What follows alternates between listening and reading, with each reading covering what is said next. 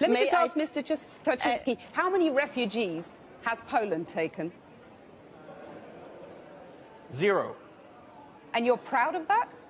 If you are asking me, if you are asking me about Muslims illegal immigration, none, not even one, will come to Poland. Not even one, if it's illegal. We took over 2 million Ukrainians who are working, who are peaceful in Poland. We will not receive even one Muslim because this is what we promised. But I asked not about illegal immigrants, I asked about refugees. And Jean-Claude Juncker, the Commission President, says that you're racist.